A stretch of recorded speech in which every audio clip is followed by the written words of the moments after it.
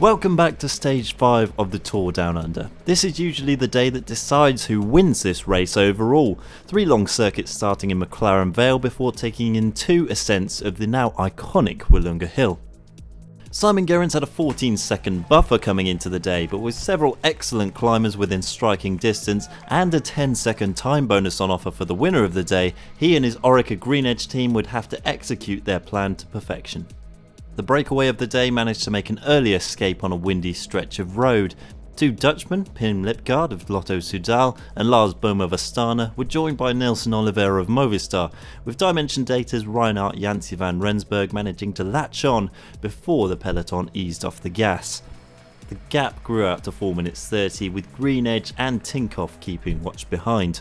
Lipgaard took the first intermediate sprint at kilometre 63, and by the time they came back around again at kilometre 103, the break's lead was the highest it had ever been, 6 minutes. If the race had stopped right there, Lipgaard would have had the Ochre Jersey by a comfortable margin. There was a lot of chasing required to bring back this dedicated quartet as the race approached the 2 ascents of Willunga Hill, but a combined effort from Tinkoff, Greenedge and Cannondale saw the deficit slowly start to decrease. It was down to 2 minutes 30 before Van Rensburg launched a surprise attack on the lower slopes of the climb. He crested first before being caught again by the trio behind, while BMC set the pace in front of the peloton, hoping to set up Richie Porte for the finale. As they came back round for the final time, the break was finally caught with around 4 kilometres to go, setting up a thrilling finale on the summit finish. Pete Kenyon and Geraint Thomas of Team Sky made the early running, but it was a surprise attack from Lucas Hamilton of the Uni SA team which sparked things into life.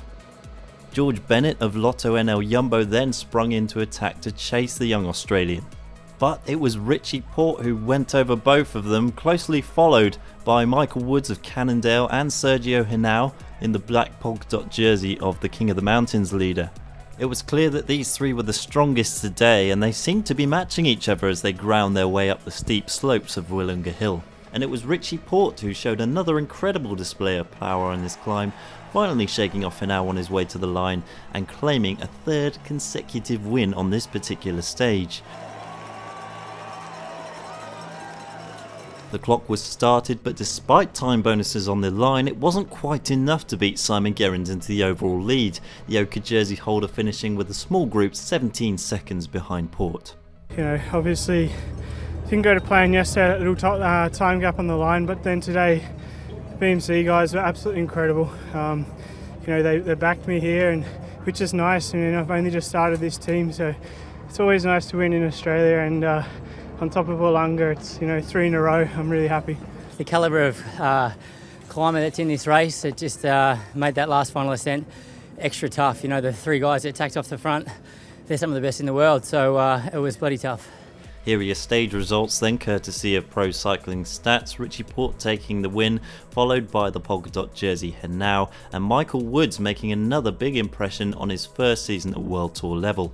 Here are your GC standings then. Gerrans holds on to the lead by 9 seconds from Porte, who jumps up to 2nd spot on the podium ahead of Henao of Sky.